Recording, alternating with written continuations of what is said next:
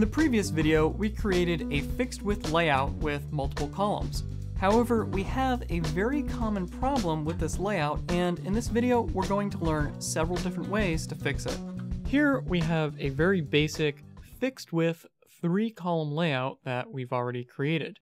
Now, you may have noticed that our wrapper div is not actually encapsulating our 3-column layout. We need to fix this using what is called a clear. Now, there are several techniques for clearing these floated columns, so let's start going over them. I'm going to switch over to TextMate, and the first one is actually pretty simple. We're going to add a new div just below our columns here, and we're going to give it the class clear. And we'll go ahead and close that div and put nothing inside of it. We're going to switch over to our CSS, and just after our body selector here, we can go ahead and put in this clear class, and we're going to use the clear property and give it the value both. Now, when we switch over to Google Chrome and refresh the page, you can see that orange has filled in between our columns. So our columns are actually inside of our wrapper div now, at least according to the renderer. There are several other techniques to do this, and this one actually isn't really the best. However, you can get away with this technique if you have some sort of footer just below your columns and you plan on putting additional content there. So let's go ahead and switch back to TextMate and try out a different technique. We're going to go ahead and remove our clear both and save that. And we'll go ahead and remove our clear div. So when we switch back to Google Chrome, our page should look just like it did before, where there is no orange filling in between these columns. So let's go ahead and try out this next technique called overflow. So we're going to go ahead and go to our CSS, and on our wrapper div, we're going to add the overflow property, and we'll give it the value auto. Now, when we switch back to Google Chrome and refresh, we should see the same result we had before, where our wrapper div is encapsulating our columns. The next technique involves wrapping our columns in a secondary wrapper div, and you can call this something else like the content div or the main div. So let's go ahead and try that out. We're going to switch back to TextMate, remove our overflow auto, and we're going to switch over to our HTML, and inside of our wrapper div, we'll create a secondary nested div that's going to wrap everything. We'll call this div content, and we'll go ahead and close that, and we'll just indent everything inside of it so that we know it's nested inside of this secondary div. And then we'll switch over to our CSS and go ahead and style this content div. So let's go ahead and scroll down here.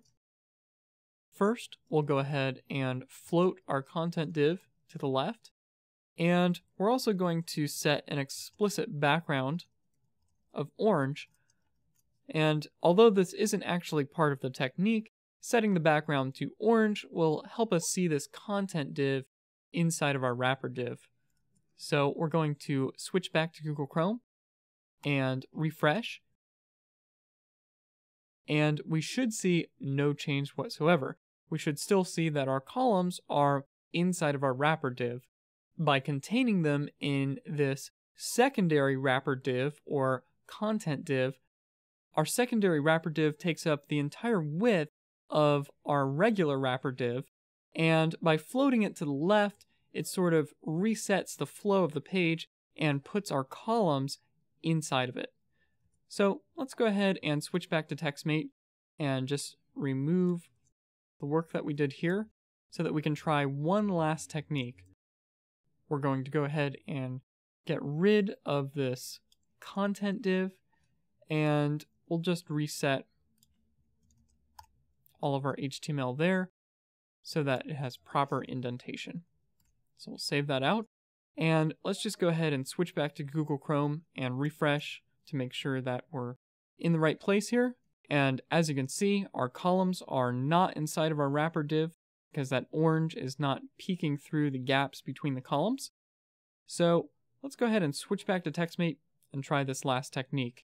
For this, we actually don't need to add any additional markup. This is a little bit of a hack, but it's actually one of the best techniques.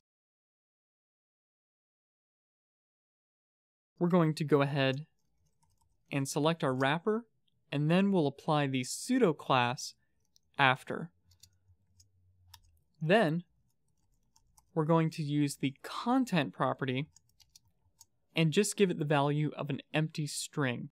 What this is going to do is it's going to put a pseudo element after our wrapper, and inside of it, it will just have no content.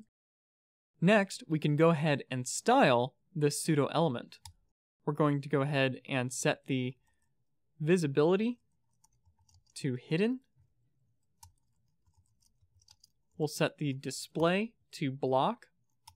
This element needs to clear both the left and right sides, and we'll set a height of 0. So basically, this element won't appear in the renderer, but it is there clearing the columns. So we'll go ahead and switch back to Google Chrome and refresh the page, and there you can see our wrapper div is in fact extending all the way to the bottom of these columns. That about wraps things up for clear fixes. The last technique I showed you is preferred, however, it won't work so well in older versions of Internet Explorer. Clear fixes can be tricky, so you should do extra cross-browser testing.